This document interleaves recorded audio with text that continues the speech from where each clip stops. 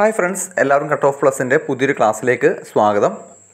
അപ്പോൾ യൂണിവേഴ്സിറ്റി അസിസ്റ്റൻറ്റുമായി ബന്ധപ്പെട്ട സ്പെഷ്യൽ ടോപ്പിക്കിലെ നമ്മുടെ 5ാമത്തെ ക്ലാസ്സാണിത്. 4 ടോപ്പിക്കുകൾ ഇതിനു മുമ്പ് നമ്മൾ ഓൾറെഡി കഴിഞ്ഞിട്ടുണ്ട്. അപ്പോൾ 4ൻ്റെയും ക്ലാസ്സുകൾ നമ്മുടെ ടെലഗ്രാം ചാനലിൽ നമ്മൾ അപ്ലോഡ് ചെയ്തിട്ടുണ്ട്, PDF അടക്കം. അപ്പോൾ എല്ലാവരും ടെലഗ്രാം ചാനൽ ജോയിൻ ചെയ്യാത്തവരാണെങ്കിൽ അത് ജോയിൻ ചെയ്യുക. അപ്പോൾ ഇന്നത്തെ ക്ലാസ്സിൽ നമ്മൾ നോക്കുന്നത് UGC ആണ്, യൂണിവേഴ്സിറ്റി ഗ്രാൻഡ് കമ്മീഷൻ. UGC ആണ് യൂണിവേഴ്സിറ്റി ഗ്രാൻഡ് കമ്മീഷൻ. UGC 1983 പ്രധാനപ്പെട്ട കാര്യങ്ങളാണ് ഇന്നത്തെ വീഡിയോയിൽ നമ്മൾ ചർച്ച ചെയ്യുന്നത്. അപ്പോൾ നമ്മുടെ ക്ലാസ്സിലേക്ക് ഇതുവരെ ആദ്യമായിട്ട് കാണുന്നവരാണെങ്കിൽ നമ്മുടെ യൂട്യൂബ് ചാനൽ സബ്സ്ക്രൈബ് ചെയ്യുക, അതുപോലെ തന്നെ ടെലഗ്രാം ചാനൽ ജോയിൻ ചെയ്യുക.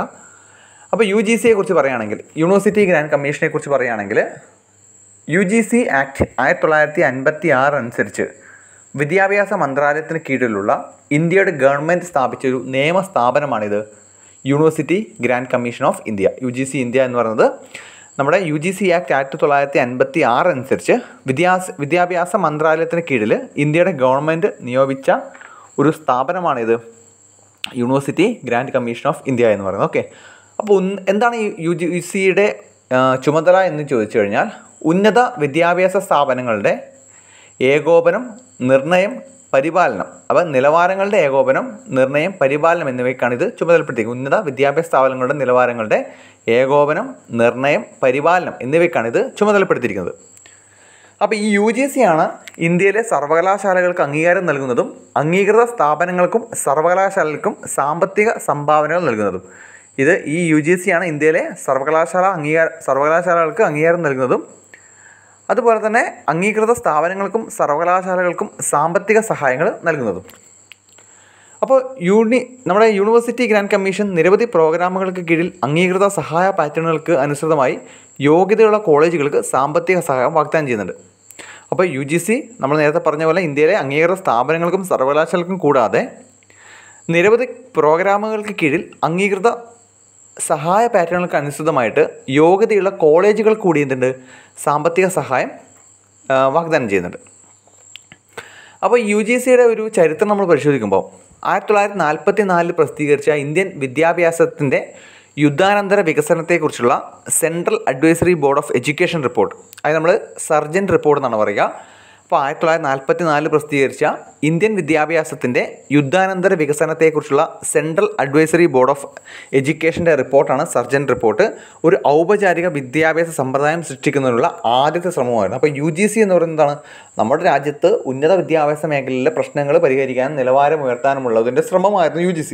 അപ്പോൾ അതിൻ്റെ ആദ്യത്തെ പടി എവിടെയെന്നായിരുന്നു, അത് 1944 പ്രസിദ്ധീകരിച്ച ഇന്ത്യൻ വിദ്യാഭ്യാസത്തിൻ്റെ യുദ്ധാനന്തര വികസനത്തെക്കുറിച്ചുള്ള central advisory board of education, അതായത് central advisory board of education report, അതാണ് സർജൻറ്റ് റിപ്പോർട്ട്. 1944 ഈ സർജൻറ്റ് റിപ്പോർട്ട് വരുന്നത്. അപ്പോൾ അതിൻ്റെ ആ ഒരു സർജൻറ്റ് റിപ്പോർട്ടായിരുന്നു ഒരു ഔപചാരിക വിദ്യാഭ്യാസ സമ്പ്രദായം നമ്മുടെ രാജ്യത്ത് സൃഷ്ടിക്കുന്നതിനുള്ള ആദ്യത്തെ ശ്രമം എന്ന് പറയുന്നത്.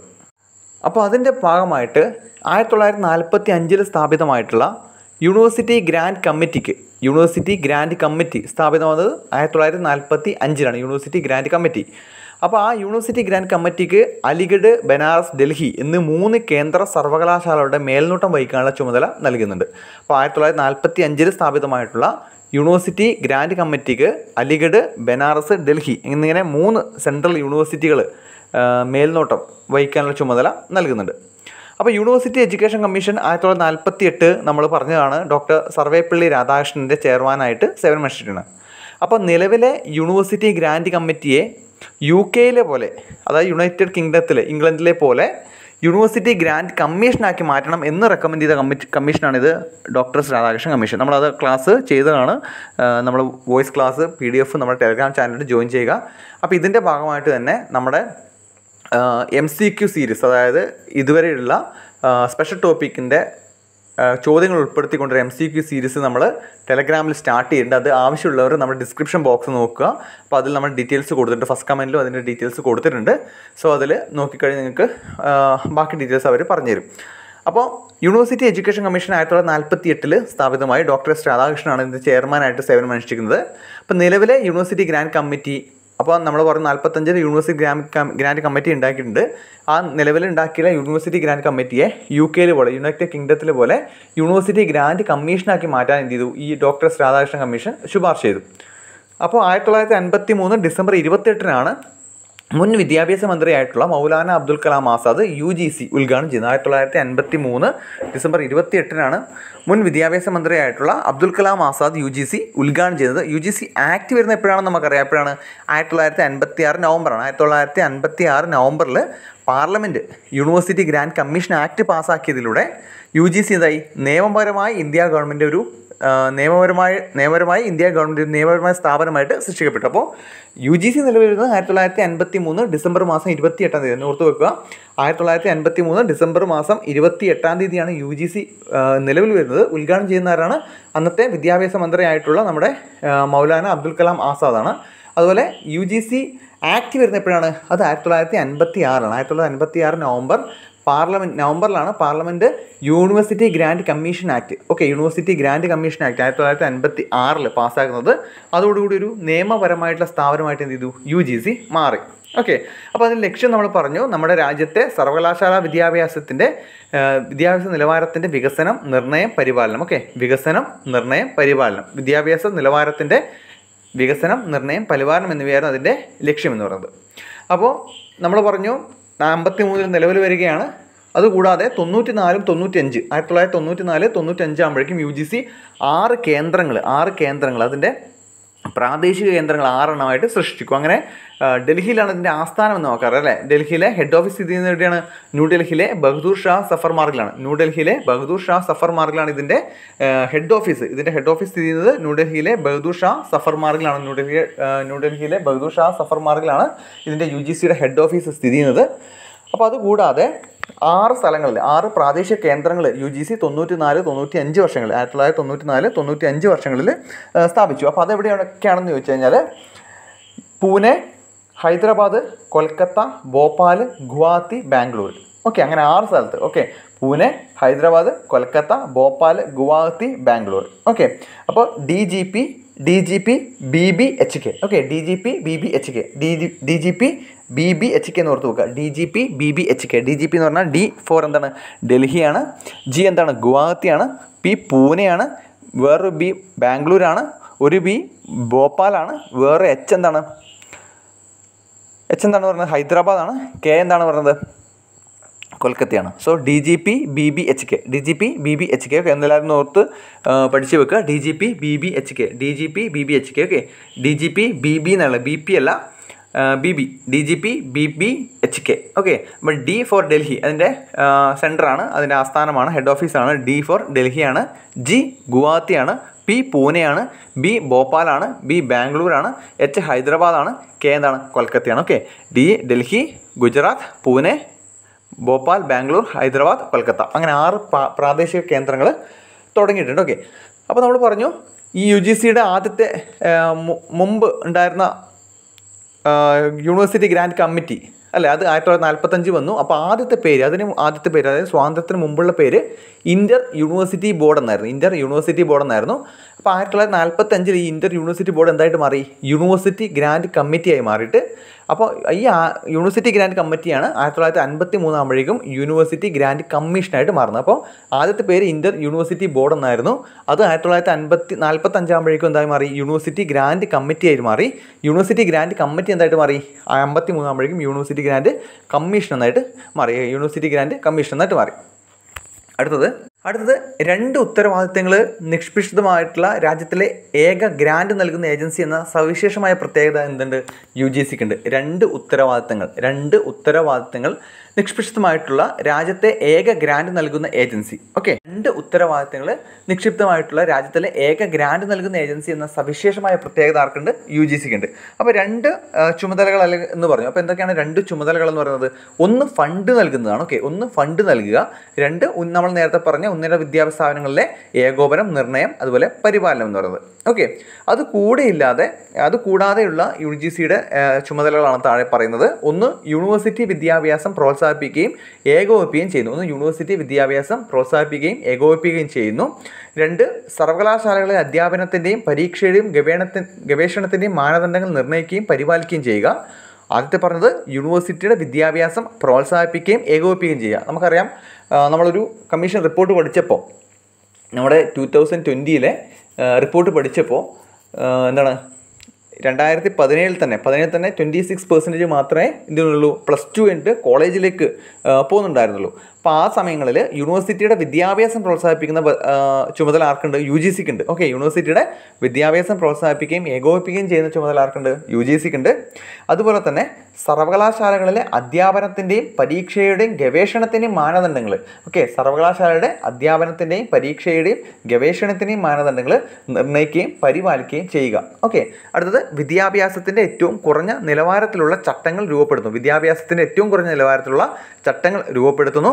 അടുത്തത് യൂണിയൻ, സംസ്ഥാന ഗവർണർമാർ, ഉന്നത വിദ്യാഭ്യാസ സ്ഥാപനങ്ങൾ എന്നിവരുടെ ഒരു സുപ്രധാന ലിങ്കായിട്ട് പ്രവർത്തിക്കുന്നു. യൂണിയൻ, സംസ്ഥാന ഗവർണർമാർ, ഉന്നത വിദ്യാഭ്യാസ സ്ഥാപനങ്ങൾ എന്നിവയുടെ ഒരു ഇമ്പോർട്ടൻറ്റ് ലിങ്കായിട്ട് പ്രവർത്തിക്കുന്നു. അടുത്തത് കൊളീജിയേറ്റ്, യൂണിവേഴ്സിറ്റി വിദ്യാഭ്യാസ മേഖലയിലെ സംഭവ വികാസങ്ങൾ നിരീക്ഷിക്കൽ, സർവകലാശാലകൾക്കും കോളേജുകൾക്കും ഗ്രാൻറ്റുകൾ വിതരണം ചെയ്യൽ. ഒന്ന് കൊളീജിയേറ്റ് അല്ലെങ്കിൽ യൂണിവേഴ്സിറ്റി വിദ്യാഭ്യാസ മേഖലയിലെ സംഭവ വികാസങ്ങൾ നിരീക്ഷിക്കൽ, അതുപോലെ തന്നെ സർവകലാശാലകൾക്കും അതുപോലെ കോളേജുകൾക്കും എന്താണ്? ഗ്രാൻറ്റുകൾ വിതരണം ചെയ്യൽ. ഓക്കെ, അതുകൂടാതെ സർവകലാശാല വിദ്യാഭ്യാസം മെച്ചപ്പെടുത്തുന്നതിന് ആവശ്യമായ നടപടിക്രമങ്ങളെക്കുറിച്ച് കേന്ദ്ര സംസ്ഥാന സർക്കാരുകളെ ഉപദേശിക്കുന്നു. സർവകലാശാല വിദ്യാഭ്യാസം മെച്ചപ്പെടുത്തുന്നതിന് ആവശ്യമായിട്ടുള്ള നടപടിക്രമങ്ങളെക്കുറിച്ച് കേന്ദ്ര സംസ്ഥാന സർക്കാരുകളെ എന്ത് ചെയ്യുന്നു? ഉപദേശിക്കുന്നു. അപ്പോൾ ഇത്രയും കാര്യങ്ങൾ, ഇത്രയും ജോലികൾ ആർക്കുണ്ട്? UGCക്ക് ഉണ്ട്. ഒന്ന് ഫണ്ട് നൽകുക, മെയിൻ പ്രധാന ജോലികൾ എന്ന് പറഞ്ഞാൽ രണ്ടെണ്ണം. ഒന്ന് ഫണ്ട് നൽകുക, മറ്റൊന്ന് ഉന്നത വിദ്യാഭ്യാസ സ്ഥാപനങ്ങളിലെ മാനദണ്ഡങ്ങളുടെ ഏകോപനം, നിർണ്ണയം, അതുപോലെ പരിപാലനം. അപ്പോൾ അതുകൂടാതെ ഉന്നത യൂണിവേഴ്സിറ്റി വിദ്യാഭ്യാസം പ്രോത്സാഹിപ്പിക്കുകയും ഏകോപിപ്പിക്കുകയും ചെയ്യുക. 2 സർവകലാശാലകളിലെ അധ്യാപനത്തിൻ്റെയും പരീക്ഷയുടെയും ഗവേഷണത്തിൻ്റെയും മാനദണ്ഡങ്ങൾ നിർണ്ണയിക്കുകയും പരിപാലിക്കുകയും ചെയ്യുക. 3 വിദ്യാഭ്യാസത്തിൻ്റെ ഏറ്റവും കുറഞ്ഞ നിലവാരത്തിലുള്ള ചട്ടങ്ങൾ രൂപപ്പെടുത്തുക. 4 സർവകലാശാലകൾക്കും കോളേജുകൾക്കും ഗ്രാൻറ്റുകൾ വിതരണം ചെയ്യുക. 5 കൊളീജിയേറ്റ്, യൂണിവേഴ്സിറ്റി വിദ്യാഭ്യാസ മേഖലയിലെ സംഭവ വികാസങ്ങൾ നിരീക്ഷിക്കുക. 6 യൂണിയൻ, സംസ്ഥാന ഗവർണർമാർ, ഉന്നത വിദ്യാഭ്യാസ സ്ഥാപനങ്ങൾ എന്നിവയുടെ ഒരു സുപ്രധാന ലിങ്കായിട്ട് പ്രവർത്തിക്കുക. അപ്പോൾ ഇത്രയും, അതുകൂടാതെ സർവകലാശാല വിദ്യാഭ്യാസം മെച്ചപ്പെടുത്തുന്നതിന് ആവശ്യമായ നടപടിയെക്കുറിച്ച് കേന്ദ്ര സംസ്ഥാന സർക്കാരുകളെ ഉപദേശിക്കുക. ഓക്കെ, അപ്പോൾ അടുത്തത് UGCയുടെ ലോഗോ ആണ്. UGCയുടെ ലോഗോ എന്താണ്? ലോഗോ പറയുന്നത് എന്താണ്? അതിലെഴുതിയിരിക്കുന്നത് എന്താണ്? അത് ഗ്യാൻ വിജ്ഞാന വിമുക്തേ എന്നാണ്. ഓക്കെ, ഗ്യാൻ വിജ്ഞാന വിമുക്തേ എന്നാണ് UGCയുടെ ലോഗോയിൽ എഴുതിയിരിക്കുന്നത്. ഗ്യാൻ വിജ്ഞാന വിമുക്തേ എന്നാണ് UGCയുടെ ലോഗോയിൽ എഴുതിയിരിക്കുന്നത്. അതിൻ്റെ അർത്ഥം എന്താണ്? അറിവ് വിമോചിപ്പിക്കുന്നു. അപ്പോൾ അതിൻ്റെ അർത്ഥം, അപ്പോൾ അതിൻ്റെ ലോഗോയിൽ എംബ്ലത്തിൽ എഴുതിയ എന്താണ്? ഗ്യാൻ വിജ്ഞാന വിമുക്തേ, അറിവ് വിമോചിപ്പിക്കുന്നു എന്നാണ്. ഓക്കെ, അതുപോലെ ശ്രീമതി അരുണ ഗോയലാണ് ഇത് നിർദ്ദേശിച്ചത്. ഓക്കെ, ശ്രീമതി അരുണ ഗോയലാണ് ഇത് നിർദ്ദേശിച്ചാരാണ്? ശ്രീമതി അരുണ ഗോയൽ. ഈ ഗ്യാൻ വിജ്ഞാന വിമുക്തേ എന്ന് അറിവ് വിമോചിപ്പിക്കുന്നു എന്ന ലോഗോ, എന്ന ടാഗ്ലൈൻ കൊടുത്തതാരാണ് അല്ലെങ്കിൽ ഡിസൈൻ ചെയ്തതാരാണ്? അത് ശ്രീമതി അരുണ ഗോയലാണ്. പേര് ഓർത്ത് വെക്കുക, അരുണ ഗോയൽ. അതുപോലെ ഇതിൻ്റെ ഡിസൈൻ ഉണ്ടല്ലോ, ആ ഡിസൈൻ നിങ്ങൾ കണ്ടിട്ടുണ്ടാവും. UGCയുടെ ഡിസൈൻ എടുത്ത് നെറ്റിൽ നോക്കുക. അതിൻ്റെ ഡിസൈൻ നിർവഹിച്ചതാരാണ്? അത് പ്രിയ ജയാനന്ദാണ്. ഓക്കെ, ശ്രീമതി പ്രിയ ജയാനന്ദാണ് അതിൻ്റെ ഡിസൈൻ നിർവഹിച്ചത്. ശ്രീമതി പ്രിയ ജയാനന്ദാണ് അതിൻ്റെ ഡിസൈൻ നിർവഹിച്ചത്. 5 അംഗ സമിതിയാണ് ഇക്കാര്യത്തിൽ തീരുമാനമെടുക്കേണ്ടത്. ഓക്കെ, 5 അംഗ സമിതിയാണ് ഇതിൽ തീരുമാനമെടുത്തത്. ഇനി UGCയുടെ ഘടനയാണ് പറഞ്ഞത്. അപ്പോൾ ആ 2 പേരുകൾ ഇമ്പോർട്ടൻ്റ് ആവുന്നത്. ശ്രീമതി അരുണ ഗോയലാണ് അതിൻ്റെ ടാഗ്ലൈൻ, ഗ്യാൻ വിജ്ഞാന വിമുക്തേ. അതുപോലെ പ്രിയ ജയാനന്ദാണ് അതിൻ്റെ ലോഗോ ഡിസൈൻ ചെയ്തത്. ഓക്കെ, ഇനി UGCയുടെ ഘടന എന്താണ്? UGC ഉൾപ്പെടുത്തിയിരിക്കുന്ന അംഗങ്ങൾ ഇനി പറയുന്നത് ഉൾക്കൊള്ളുന്നു. ഒന്ന് ചെയർമാനാണ്. ഓക്കെ, UGC ചെയർമാനാണ്. അപ്പോൾ ഒന്നുകിൽ ആരല്ല, മീൻസ് നമ്മൾ മറ്റ് കമ്മീഷനിൽ പഠിക്കുമ്പോൾ, അതായത് നമ്മൾ വിവരാവകാശം പഠിക്കുമ്പോൾ അല്ലെങ്കിൽ മനുഷ്യാവകാശം പഠിക്കുമ്പോൾ നമ്മൾ ഒരു കാര്യം പറയാറുണ്ട്. അദ്ദേഹം എന്തായിരിക്കാൻ പാടില്ല? ചെയർമാൻ ആരായിരിക്കാൻ പാടില്ല? സംസ്ഥാനങ്ങളിലോ അല്ലെങ്കിൽ കേന്ദ്ര സർക്കാരിലോ, സംസ്ഥാന സർക്കാരിലോ കേന്ദ്ര സർക്കാരിലോ യാതൊരുവിധ പദവിയും വഹിക്കുന്ന ഒരാളായിരിക്കാൻ പാടില്ല. ഓക്കെ, യാതൊരുവിധ പദവിയും വഹിക്കുന്ന ഒരാളായിരിക്കാൻ പാടില്ല എന്ന് നമ്മൾ പറയാറുണ്ട്. അതുപോലെ തന്നെ ഇവിടെ എന്ത് ചെയ്യാൻ പാടില്ല? ചെയർമാൻ എന്ന വ്യക്തി ഫെഡറൽ അല്ലെങ്കിൽ സംസ്ഥാന സർക്കാരുകളുടെ ഉദ്യോഗസ്ഥരല്ലാത്ത ഒരാളായിരിക്കണം. ഓക്കെ, അടുത്തത് വൈസ് ചെയർമാനാണ്. വേറൊന്ന്, കേന്ദ്ര സർക്കാർ മറ്റ് 10 അംഗങ്ങളെ നിയമിക്കുന്നു. ഓക്കെ, അപ്പോൾ ആരൊക്കെയുണ്ട്? ഒരു ചെയർമാനുണ്ട്, ഒരു VC ഉണ്ട്, ഒരു വൈസ് ചെയർമാൻ ഉണ്ട്. പിന്നെന്താണ്? അപ്പോൾ കേന്ദ്ര സർക്കാർ ഈ 10 അംഗങ്ങളെ നിയമിക്കുമെന്ന് പറഞ്ഞു. അപ്പോൾ കേന്ദ്ര സർക്കാർ ഉദ്യോഗസ്ഥരിൽ നിന്ന് 2 അംഗങ്ങളെ തിരഞ്ഞെടുക്കും. ഉദ്യോഗസ്ഥരായിട്ട് 2 അംഗങ്ങളെ തിരഞ്ഞെടുക്കുന്നു. അപ്പോൾ തിരഞ്ഞെടുപ്പ് സമയത്ത് 4 അംഗങ്ങളെങ്കിലും യൂണിവേഴ്സിറ്റി പ്രൊഫസർമാരായിരിക്കണം എന്ന് പറയുന്നുണ്ട്. ഓക്കെ, കേന്ദ്ര സർക്കാർ ഉദ്യോഗസ്ഥരിൽ നിന്ന് 2 അംഗങ്ങളെ തിരഞ്ഞെടുക്കുന്നു. അപ്പോൾ ഈ ഉദ്യോഗസ്ഥർ എന്തായിരിക്കണം? തിരഞ്ഞെടുപ്പ് സമയത്ത് കുറഞ്ഞത് 4 അംഗങ്ങളെങ്കിലും ഇതിൻ്റെ ഉദ്യോഗസ്ഥരുടെ അല്ലെങ്കിൽ യൂണിവേഴ്സിറ്റി പ്രൊഫസർമാരായിരിക്കണം എന്ന കാര്യം കൂടി പറയുന്നുണ്ട്. അപ്പോൾ UGCയുടെ ആദ്യത്തെ ചെയർമാൻ ആരാണ്? അത് 1953 53 മുതൽ 55 വരെ ആരായിരുന്നു? ഡോക്ടർ ശാന്തി സ്വരൂപ് ഭട്നാഗറാണ് അല്ലേ. UGCയുടെ ആദ്യത്തെ ചെയർമാൻ എന്ന് പറയുന്നത് ഡോക്ടർ ശാന്തി സ്വരൂപ് ഭട്നാഗറാണ്. UGCയുടെ ആദ്യത്തെ ചെയർമാൻ ആരാണ്?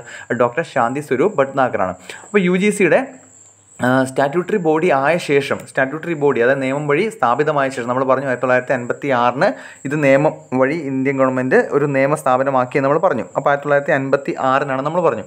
ഒരു സ്റ്റാറ്റ്യൂട്ടറി ബോഡി ആയതിനു ശേഷം ആദ്യത്തെ ചെയർമാനാണ് ഡോക്ടർ CD ദേശ്മുഖാണ്. ഓക്കെ, 1956 മുതൽ 1961 വരെ UGCയുടെ സ്റ്റാറ്റ്യൂട്ടറി ബോഡി ആയ ശേഷം എന്താണ്? സ്റ്റാറ്റ്യൂട്ടറി ബോഡി ആയ ശേഷം ആദ്യത്തെ ചെയർമാനാണ് doctor CD ദേശ്മുഖാണ്. Okay, doctor CD ദേശ്മുഖാണ് 1956 മുതൽ 61 വരെ. ഇപ്പോഴത്തെ ചെയർമാനാണ് നമ്മുടെ UGCയുടെ ഇപ്പോഴത്തെ ചെയർമാൻ പ്രൊഫസർ M ജഗദീഷ് കുമാറാണ് അല്ലേ. പ്രൊഫസർ M ജഗദീഷ് കുമാറാണ് ഇപ്പോഴത്തെ ചെയർമാൻ. ഇപ്പോഴത്തെ വൈസ് ചെയർമാൻ ആരാണ്? അത് പ്രൊഫസർ ദീപക് കുമാർ ശ്രീവാസ്തവയാണ് അല്ലേ. ദീപക് കുമാർ ശ്രീവാസ്തവ, പ്രൊഫസർ ദീപക് കുമാർ ശ്രീവാസ്തവയാണ് ഇതിൻ്റെ വൈസ് ചെയർമാനുള്ളത്. ഇപ്പോഴത്തെ സെക്രട്ടറി ആരാണ്? അത് ശ്രീ K സഞ്ജയ് മൂർത്തിയാണ് അല്ലേ. ശ്രീ K സഞ്ജയ് മൂർത്തിയാണ് സെക്രട്ടറി ആയിട്ടുള്ളത്. Secretary Shri K Sanjay മൂർത്തിയാണ്. Secretary Sanjay മൂർത്തി. Okay, secretary Sanjay മൂർത്തിയാണ്. വൈസ് ചെയർമാനാണ് ദീപക് കുമാറാണ്. Okay, Deepak Kumar ശ്രീവാസ്തവയാണ് vice chairman. Secretary Sanjay മൂർത്തിയാണ്. Additional secretary ആരാണ്? സഞ്ജയ് കുമാറാണ്. ഓക്കെ, അഡീഷണൽ സെക്രട്ടറി സഞ്ജയ് കുമാറാണ്. Secretary Sanjay മൂർത്തിയാണ്. Vice chairman Deepak കുമാറാണ്. ഇപ്പോഴത്തെ ചെയർമാൻ M ജഗദീഷ് കുമാറാണ്. ഓക്കെ, അപ്പോൾ UGCയുടെ പ്രവർത്തനങ്ങളെക്കുറിച്ച് നമുക്ക് കുറച്ചുകൂടി ഡീറ്റെയിൽഡ് ആയിട്ട് അറിയണം. അപ്പോൾ പ്രവർത്തനങ്ങൾ എന്താണെന്ന് നമ്മൾ പറയാം. ഒന്ന്, വിദ്യാഭ്യാസത്തിലെയും കോളേജ് അധ്യാപനത്തിലെ സംഭവ വികാസങ്ങളുടെ ട്രാക്ക്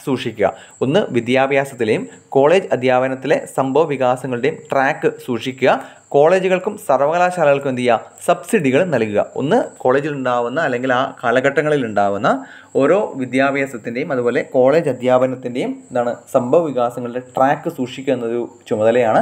അതുപോലെ കോളേജുകൾക്കും സർവകലാശാലകൾക്കും എന്ത് ചെയ്യുക? സബ്സിഡികൾ നൽകുക. അധ്യാപനത്തിൻ്റെ ഏറ്റവും കുറഞ്ഞ മാനദണ്ഡങ്ങളിൽ നിയമങ്ങൾ രൂപപ്പെടുത്തുന്നു. ഉന്നത വിദ്യാഭ്യാസ സ്ഥാപനങ്ങൾ സംസ്ഥാന കേന്ദ്ര ഗവൺമെൻറ്റുകൾ എന്നിവയ്ക്കിടയിലുള്ള ഒരു ലിങ്കായിട്ട് പ്രവർത്തിക്കുന്നു. ഓക്കെ, ഉന്നത വിദ്യാഭ്യാസ സ്ഥാപനങ്ങൾ അതുപോലെ തന്നെ സംസ്ഥാന കേന്ദ്ര ഗവൺമെൻറ്റുകൾ എന്നിവയ്ക്കിടയിലുള്ള ഒരു ലിങ്കായിട്ട് പ്രവർത്തിക്കുക.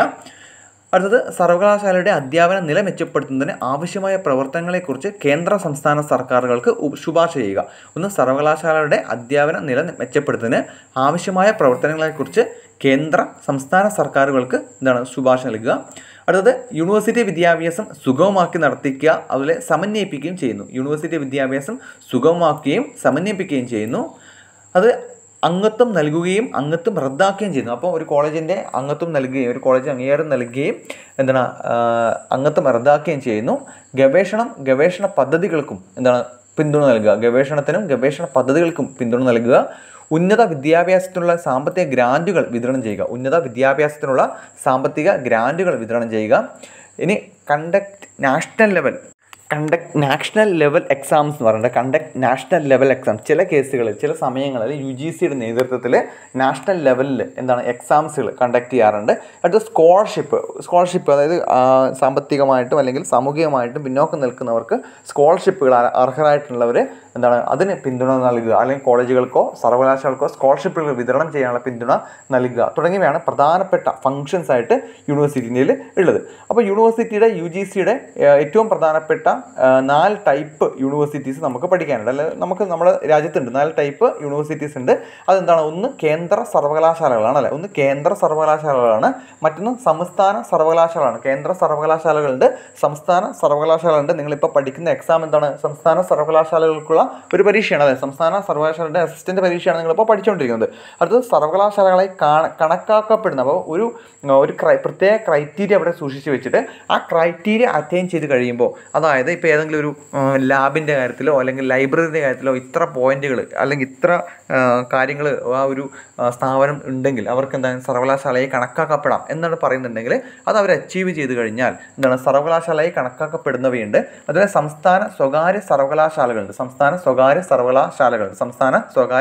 അപ്പോൾ 4 ടൈപ്പ് ഉണ്ട്. ഒന്ന് കേന്ദ്ര സർവകലാശാലകൾ, 2 സംസ്ഥാന സർവകലാശാലകൾ, 3 സർവകലാശാലയെ കണക്കാക്കപ്പെടുന്നവർ, 4 സംസ്ഥാന സ്വകാര്യ സർവകലാശാലകൾ. അടുത്ത നമ്മുടെ UGC ആക്ടിനെ കുറിച്ചാണ് പറയാൻ ഓക്കെ. UGC ആക്ടിനെ കുറിച്ചാണ് പറയാനുള്ളത്. UGC ആക്ട് എന്ന് പറയുന്നതാണ് 4 ചാപ്റ്റേഴ്സ് ഉള്ളതാണ് UGC act. Okay, UGC act എന്ന് പറയുന്നത് 4 ചാപ്റ്റേഴ്സ് ഉള്ളതാണ്. ആ 4 ചാപ്റ്റേഴ്സിൽ സെക്ഷൻ 1 to 3 ആണ് ഇത് ചാപ്റ്റർ ഫസ്റ്റിലുള്ളത് സെക്ഷൻ 1 to 3 ആണ്. അതുപോലെ 4 to 11 ഉള്ളത് ചാപ്റ്റർ സെക്കൻഡിലാണ്. ചാപ്റ്റർ 2ലാണ് 4 to 11 ഉള്ളത്. 1 to 3 എന്താണ് ചാപ്റ്റർ 1 ആണ്. 1 to 3 സെക്ഷൻ 1 to 3 ചാപ്റ്റർ 1 ആണ്. ചാപ്റ്റർ 2 4 to 11 ആണ്. അതുപോലെ ചാപ്റ്റർ 3 എന്താണ്, അത് 12 to 19 ആണ്. 12 to 19 ആണ് ചാപ്റ്റർ 3 വരുന്നത്. 1 to 3 4 to 11 12 to 19. അതുപോലെ ചാപ്റ്റർ 4 വരുന്നത് 20 to 28 ആണ്. ഓക്കെ, 28 സെക്ഷൻസും 4 ചാപ്റ്റേഴ്സുമാണ് ഈ ആക്റ്റിലുള്ളത്. ഓക്കെ, 28 സെക്ഷൻസും അതുപോലെ തന്നെ 4 ചാപ്റ്റേഴ്സുമാണ് അതിലുള്ളത്. അതിൽ ഇമ്പോർട്ടൻ്റ് ആയിട്ടുള്ള കുറച്ച് സെക്ഷൻസ് നമുക്ക് ഡീറ്റെയിൽഡ് ആയിട്ട് പഠിക്കണം. ഒന്ന് 1956 UGC ആക്ടിൻ്റെ സെക്ഷൻ 12B പ്രകാരം, അതുപോലെ സെക്ഷൻ 2F പ്രകാരം ഉൾപ്പെടുത്തിയിട്ടുള്ളതും കേന്ദ്ര സഹായം സ്വീകരിക്കാൻ അനുയോജ്യമാണെന്ന് പ്രഖ്യാപിച്ചതുമായ യോഗ്യരായ കോളേജുകൾക്ക് യൂണിവേഴ്സിറ്റി ഗ്രാൻഡ് കമ്മീഷൻ സാമ്പത്തിക സഹായം നൽകുന്നു. വിവിധ സ്കീമുകൾക്ക് കീഴിലുള്ള സഹായത്തിൻ്റെ അംഗീകൃത പാറ്റേൺ അനുസരിച്ച്. ഓക്കെ, അപ്പോൾ അതൊന്നും കൂടി വായിച്ചു തരാം. The UGC provides financial assistance to eligible colleges which are included under section 2F. അപ്പോൾ ഈ സെക്ഷൻ 2Fും സെക്ഷൻ 12Bയും വളരെ ഇമ്പോർട്ടൻ്റ് ആണ്. സെക്ഷൻ 2Fിൽ എന്താണ് പറയുന്നത്? UGC provides financial assistance to eligible colleges which are included. അപ്പോൾ എലിജിബിൾ ആയിട്ടുള്ള ഫിനാൻഷ്യൽ അസിസ്റ്റൻസ് കിട്ടാൻ വേണ്ടി എലിജിബിൾ ആയിട്ടുള്ള കോളേജുകൾ ഇൻക്ലൂഡ് ചെയ്തിരിക്കുന്ന സെക്ഷനാണിത്, സെക്ഷൻ 2F എന്ന് പറയുന്നത്. Section 2F. Okay, UGC act 1956 section 2F എന്താണ്? UGC provides financial assistance to eligible colleges which are included under section 2F. Okay, ഇനി സെൻട്രൽ അസിസ്റ്റൻസ് കിട്ടാൻ and declared fit to receive central assistance under section 12B. അപ്പോൾ central assistance കിട്ടാൻ, അത് കേന്ദ്ര സർക്കാരുടെ grand കിട്ടാൻ അർഹരായ കോളേജുകൾ എവിടെയാണ്? അത് സെക്ഷൻ 12Bയിലാണ്. എന്നാൽ UGCയുടെ ഫിനാൻഷ്യൽ അസിസ്റ്റൻസ് കിട്ടാനുള്ള അർഹരായ കോളേജുകൾ ഉള്ളത് എവിടെയാണ്? അത് സെക്ഷൻ 2Fിലാണ്. അപ്പോൾ UGCയുടെ ഫിനാൻഷ്യൽ അസിസ്റ്റൻസ് കിട്ടാൻ അർഹരായിട്ടുള്ള കോളേജുകൾ സെക്ഷൻ 2F ആണ്. അതുപോലെ തന്നെ നമ്മുടെ സെൻട്രൽ അസിസ്റ്റൻസ് കിട്ടാൻ വേണ്ടിയിട്ട് അർഹരായിട്ടുള്ള സെക്ഷൻ എന്ന് പറഞ്ഞാൽ സെക്ഷൻ 12B ആണ് of UGC act 1956 as per the approved pattern of assistance. നമുക്കൊരു കൃത്യമായിട്ട് വേരിയസ് സ്കീംസിനനുസരിച്ചുള്ള ഇവരെ സഹായിക്കേണ്ട മാനദണ്ഡങ്ങളുണ്ട്. അപ്പോൾ അതിനനുസരിച്ച് കൊണ്ട് UGCയുടെ സഹായം കിട്ടേണ്ട കോളേജുകൾ സെക്ഷൻ 2Fിലും, അതുപോലെ സെൻട്രൽ അസിസ്റ്റൻസ് കേന്ദ്ര സർക്കാരുടെ അസിസ്റ്റൻസ് കിട്ടേണ്ട കോളേജുകൾ എവിടെയാണ്? 12Bയിലുമാണ് ഉള്ളത്. അപ്പോൾ ഒരു കോളേജുകൾ പല റെഗുലേഷൻസും UGC ഇറക്കിയിട്ടുണ്ട്. ഒരു കോളേജുകൾക്ക് അംഗീകാരം കൊടുക്കണമെങ്കിൽ എന്തൊക്കെ മാനദണ്ഡങ്ങൾ വേണം, എന്തൊക്കെ റെഗുലേഷൻസ് ഉണ്ട് എന്ന കാര്യം സെക്ഷൻ 2Fിൽ UGC പറയുന്നുണ്ട്. അപ്പോൾ ഈ കോളേജുകൾ എന്ത് ചെയ്യും? ഇപ്പോൾ ഇതിന് അംഗീകാരത്തിന് വേണ്ടി അപേക്ഷിച്ച് കഴിയുമ്പോൾ UGCയുടെ ഭാഗത്ത് എന്ത് ചെയ്യും? ഒരു എക്സാം ഉണ്ടാവും. അത് എക്സാം മീൻസ് അവർ കൃത്യമായിട്ട് എക്സാമിനേഷൻ ചെയ്യും. അതായത് ഇവർ ഈ 2Fിൽ പറഞ്ഞിരിക്കുന്ന റെഗുലേഷൻസ് എല്ലാം പാലിക്കുന്നുണ്ടോ എന്ന് നോക്കാൻ വേണ്ടി എക്സാം ചെയ്യും. അങ്ങനെ പാലിക്കുന്നുണ്ടെങ്കിലാണ് എന്ത് ചെയ്യുക? അവർക്ക് UGC റെഗണേഷൻ കൊടുക്കുക. അപ്പോൾ അതിന് പോലെ തന്നെ ഒരു സെക്ഷനാണ് നമ്മൾ പറഞ്ഞ 12B എന്ന് പറയുന്നത്. 12Bൻ്റെ കേസിലും എന്ത് ചെയ്യുന്നുണ്ട്? സെക്ഷൻ 12Bൻ്റെ കേസിലും ഒരു ടേംസ് ഓഫ് റൂൾസ് ഉണ്ട്, ഒരു റൂൾസ് അവിടെ ഫ്രെയിം ചെയ്ത് വെച്ചിട്ടുണ്ട്. ആ കേസുകളിൽ ഒരുപാട് റെഗുലേഷൻസ് കാര്യങ്ങൾ പറയുന്നുണ്ട്. അപ്പോൾ അതൊക്കെ പാലിക്കുന്ന കോളേജുകൾക്ക് എന്ത് ചെയ്യുന്നുണ്ട്? സെൻട്രൽ അസിസ്റ്റൻസ് കിട്ടാനുള്ള central assistance from the government of India or any organisation receiving from the central government എന്ന് പറയുന്നുണ്ട്. ഒന്നുകിൽ സെൻട്രൽ അസിസ്റ്റൻസ് എവിടുന്ന്? From the government of India or any other organisation receiving fund from the government. അപ്പോൾ government of India ആ ഒരു സ്ഥാപനത്തിന് fund കൊടുക്കുന്നുണ്ട്. ആ സ്ഥാപനമാണ് ഈ കോളേജുകൾക്ക് ഫണ്ട് അസിസ്റ്റൻസ് ചെയ്യുന്നുണ്ടെങ്കിൽ അങ്ങനെയും സ്വീകരിക്കാം. അത് സെക്ഷൻ 12Bയിൽ പറയുന്നുണ്ട്. സെക്ഷൻ 2F നമ്മൾ എന്താണെന്ന് പറഞ്ഞു. സെക്ഷൻ 12B വളരെ ഇമ്പോർട്ടൻ്റ് ആണ് ഈ 2 സെക്ഷനുകൾ. അപ്പോൾ ഈ ആക്റ്റിലെ ഏറ്റവും പ്രധാനപ്പെട്ട 2 സെക്ഷൻസുകൾ നമ്മൾ ഡിസ്കസ് ചെയ്തു. പക്ഷേ ഒരു കാര്യം ഡിസ്കസ് ചെയ്യാൻ വിട്ടുപോയത് ആക്ടിൻ്റെ ലക്ഷ്യമാണ്. എന്താണ് ഈ ആക്ട് കൊണ്ടുവരുന്ന ലക്ഷ്യം എന്തായിരുന്നു? അത് സർവകലാശാലകളിലെ ഏകോപനത്തിനും മാനദണ്ഡങ്ങൾ നിർണ്ണയിക്കുന്നതിനും ഒരു യൂണിവേഴ്സിറ്റി ഗ്രാൻഡ് സ്ഥാപിക്കുന്നതിനുമുള്ള വ്യവസ്ഥ ഉണ്ടാകുന്നുള്ള നിയമമാണിത് യൂണിവേഴ്സിറ്റി ഗ്രാൻഡ് കമ്മീഷൻ. ഓർത്ത് വെച്ചാൽ മതി, ഇമ്പോർട്ടൻ്റ് ഒന്നുമല്ല. സർവകലാശാലകളിലെ ഏകോപനത്തിനും മാനദണ്ഡങ്ങൾ നിർണ്ണയിക്കുന്നതിനും ഒരു യൂണിവേഴ്സിറ്റി ഗ്രാൻഡ് കമ്മീഷൻ സ്ഥാപിക്കുന്നതിനും ഉള്ള വ്യവസ്ഥ ഉണ്ടാകുന്നുള്ള നിയമമായിരുന്നു ഈ ഒരു യൂണിവേഴ്സിറ്റി ഗ്രാൻഡ് കമ്മീഷൻ ആക്ട് 1956 എന്ന് പറയുന്നത്. ഓക്കെ, അപ്പോൾ സെക്ഷൻ 2F നമ്മൾ പറഞ്ഞു. അടുത്ത് നമുക്ക് പറയാനുള്ളത് സെക്ഷൻ 3 ആണ്. സെക്ഷൻ 3 സർവകലാശാലകൾ ഒഴികെയുള്ള ഉപരിപഠനത്തിലുള്ള സ്ഥാപനങ്ങൾക്ക് നിയമത്തിൻ്റെ പ്രയോഗമാണ്.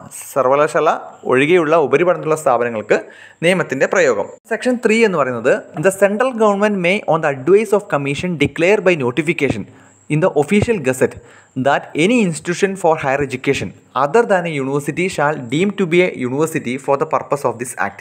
അതായത് ഇപ്പോൾ സെൻട്രൽ ഗവൺമെൻറ്റിന് UGCയുടെ നിർദ്ദേശപ്രകാരം ഉണ്ടെങ്കിൽ ഒരു അംഗീകൃത സർവകലാശാലയായിട്ട് ഏതെങ്കിലും ഒരു ഹയർ എഡ്യൂക്കേഷൻ സ്ഥാപനത്തിനെ എന്ത് ചെയ്യാൻ പറ്റും, കണക്കാക്കാൻ പറ്റും. അത് യൂണിവേഴ്സിറ്റി സർവകലാശാല തന്നെ ആയിരിക്കണം എന്ന് നിർബന്ധമില്ല. പക്ഷേ UGCയുടെ എന്ത് ചെയ്യണം, റെക്കമെൻഡേഷനിലൂടി കേന്ദ്ര സർക്കാരിന് ഏതൊരു ഹയർ എഡ്യൂക്കേഷൻ സ്ഥാപനത്തെയും UGC ആയിട്ട് എന്ത് ചെയ്യാൻ പറ്റും, അംഗീകരിക്കാം, ഒരു സർവകലാശാലയായിട്ട് അംഗീകരിക്കാൻ പറ്റും.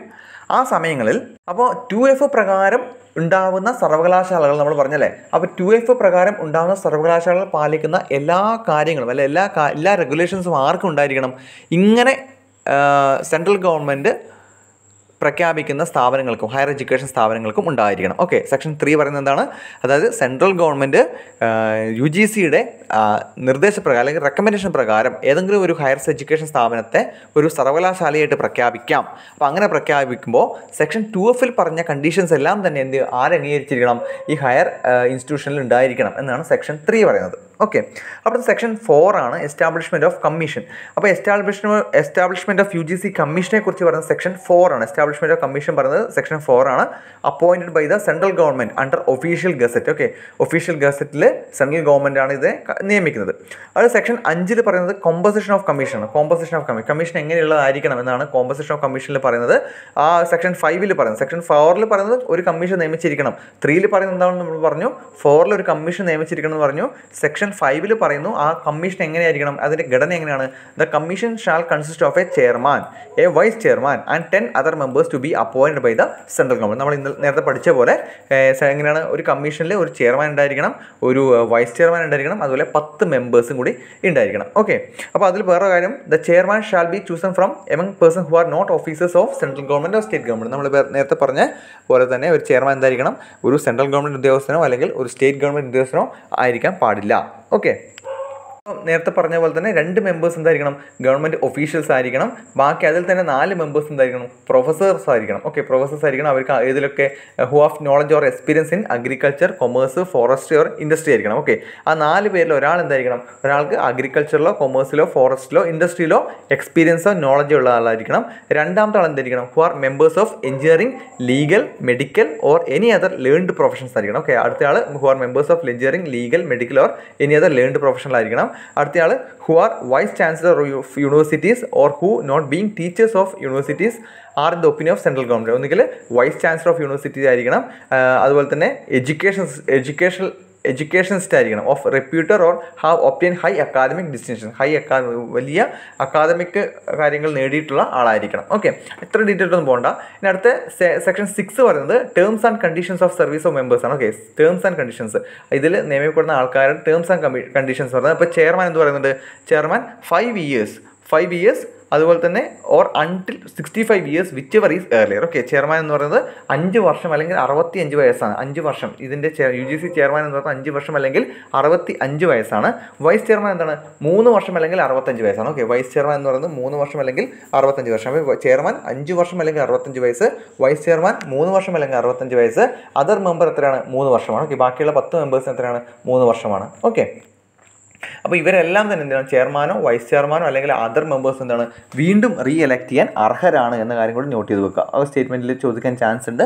നമ്മുടെ ചെയർമാൻ ആയിക്കോട്ടെ, വൈസ് ചെയർമാൻ ആയിക്കോട്ടെ, മറ്റ് മെമ്പേഴ്സ് ആയിക്കോട്ടെ, അവരെല്ലാം തന്നെ റീ എലക്ട് ചെയ്ത് വരാനുള്ള എന്താണ്, അർഹരാണ് എന്ന കാര്യം കൂടി ഓർത്ത് വെക്കുക. ഓക്കെ, അപ്പോൾ ഇവർ രാജിവെക്കുന്നത് എങ്ങനെയാണ്, ഇവർ രാജിക്കത്ത് കൊടുക്കുന്ന ആർക്കാണ്, ഇവർ രാജിക്കത്ത് കൊടുക്കുന്നത് central ഗവൺമെൻറ്റാണ്. A member may resign his office by writing under his hand address to the central government. അപ്പോൾ സെൻട്രൽ ഗവൺമെൻറ് സ്വന്തം കൈപ്പടയിൽ എഴുതിക്കൊണ്ട് രാജിക്കത്ത് കൊടുക്കുക. പക്ഷേ ആ രാജിക്കത്ത് സെൻട്രൽ ഗവൺമെൻറ് സ്വീകരിക്കുന്നവർ എന്ത് ചെയ്യണം, അദ്ദേഹം ആ കസേരയിൽ തുടരണം എന്നും നിയമം പറയുന്നുണ്ട്. ഓക്കെ, അദ്ദേഹം ആ ഒരു സെൻട്രൽ ഗവൺമെൻറ് ആ ഒരു രാജിക്കത്ത് സ്വീകരിക്കുന്നത് വരെ എന്ത് ചെയ്യണം, അദ്ദേഹം ആ ഒരു കസേരയിൽ തുടരണം. അപ്പോൾ സെക്ഷൻ 2F നോക്കി നമ്മൾ എന്താണെന്ന് മനസ്സിലാക്കി. സെക്ഷൻ 12B പറഞ്ഞു, സെക്ഷൻ സെക്ഷൻ 3 പറഞ്ഞു, ഒരു കമ്മീഷൻ ഉണ്ടായിരിക്കണം എന്ന് പറഞ്ഞു. സെക്ഷൻ 4 എന്താണ് പറഞ്ഞത്? സെക്ഷൻ 3 എന്താണ് നമ്മൾ പറഞ്ഞത്? ഒരു സെൻട്രൽ ഗവൺമെൻറ്റിന് ഏതൊരു ഹയർ ഇൻസ്റ്റിറ്റ്യൂഷനെയും ഒരു യൂണിവേഴ്സിറ്റിയായി പ്രഖ്യാപിക്കാം. ആരുടെ റെക്കമെൻഡേഷൻ ഉണ്ടെങ്കിൽ? UGCയുടെ റെക്കമെൻഡേഷൻ ഉണ്ടെങ്കിൽ എന്നാണ് പറഞ്ഞത്. സെക്ഷൻ 4 പറഞ്ഞതാണ് നമ്മുടെ എസ്റ്റാബ്ലിഷ്മെൻറ്റ് ഓഫ് കമ്മീഷൻ. ഒരു ഗവൺമെൻറ് നമ്മുടെ സെൻട്രൽ ഗവൺമെൻറ് ഒരു കമ്മീഷനെ എസ്റ്റാബ്ലിഷ് ചെയ്യണം എന്നാണ് സെക്ഷൻ 4 എന്ന് പറയുന്നത്.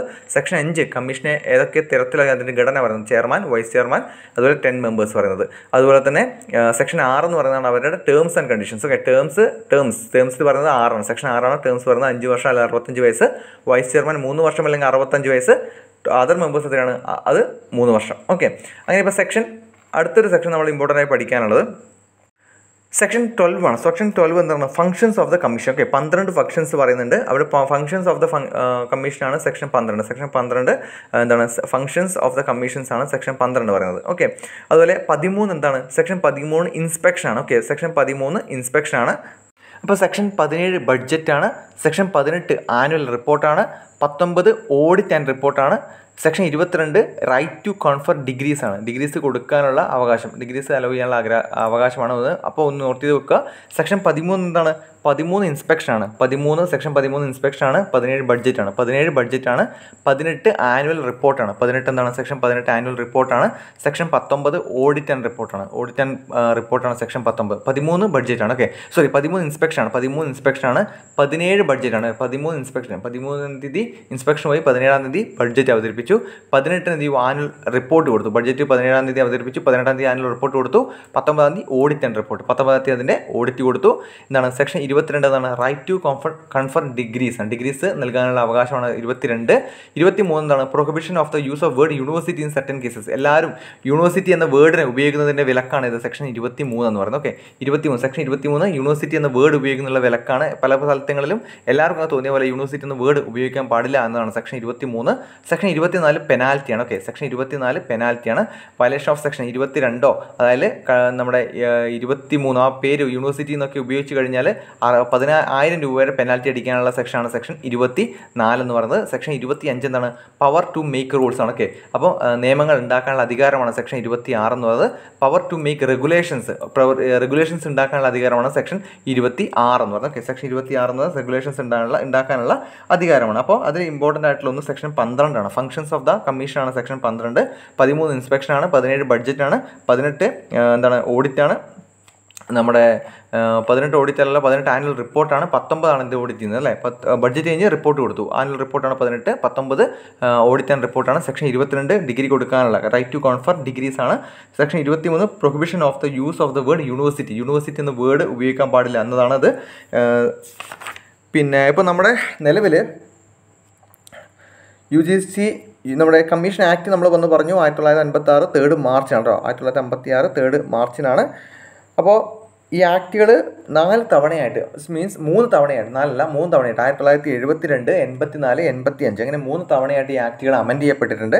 അത് ഇമ്പോർട്ടൻ്റ് ആണ്, ഓർത്ത് വെക്കുക. 4 ചാപ്റ്റേഴ്സാണ് ആക്ടിലുള്ളത്. അപ്പോൾ ഇപ്പോൾ സ്റ്റേറ്റ് യൂണിവേഴ്സിറ്റികൾ 267 സ്റ്റേറ്റ് യൂണിവേഴ്സിറ്റീസ് ഉണ്ട്. ഡീം ടു ബി യൂണിവേഴ്സിറ്റീസ് എത്ര? 50 university deemed to B universities. അതായത് യൂണിവേഴ്സിറ്റി എന്താണ് അധികാരം, യൂണിവേഴ്സിറ്റി അതേ അധികാരങ്ങളുള്ള എത്ര 50 ഉണ്ട്. സെൻട്രൽ യൂണിവേഴ്സിറ്റീസ് 54 ഉണ്ട്.